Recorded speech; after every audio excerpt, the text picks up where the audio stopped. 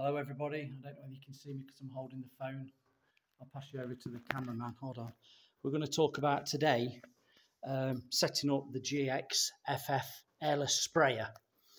I'll pass you over to the cameraman in a minute, but just briefly, what we're going to do, we're going to set it all up, and the basics are, you connect the hose up. Now what I want to be talking about is what I do. I get some Vaseline. I put a little bit of Vaseline on the threads around here, and you'll say, why do you do that? And it's because if you've got loads of spray and you're spraying day in, day out, you don't want it building up with paint and then sticking together and you can't get these off. So if I put some Vaseline around the threads, it does make it easier to come when it comes to taking them off with the pliers, spanners. The same principle works on the gun as well. I put some Vaseline around the threads there. When I strip it down, it's around there. Again, the extension bar, I've put some Vaseline on the threads as well. I'm going to be using, it's love it or hate it, one of the, I call it a slingshot, the clean shots.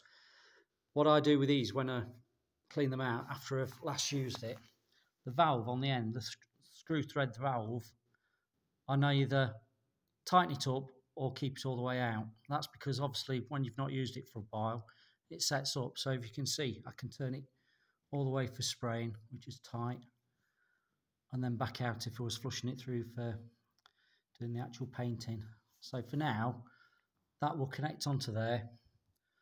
That connects onto there. Again, I've got the Vaseline. The Vaseline will go on all those threads and connect them all up. That one doesn't need to be overly tightened. You can tighten that up with your fingers, because obviously that's something you want to be swiveling around when you're spraying verticals, horizontals. I'm going to be using a 5/16 gold Tritech spray tip, because I'm doing ceilings. I'll just show you what I've done. You can't really see, it's a ceiling. I've got anti-reflex, come on, focus. Got anti-reflex 2. Now that's neat paint. I will be thinning it with some clean water, just topping it up slightly. It's actually been on a underfloor heating for the last 2 days, so it's actually really at room temperature, so it'll spray quite nicely. But once I've connected all these up to there,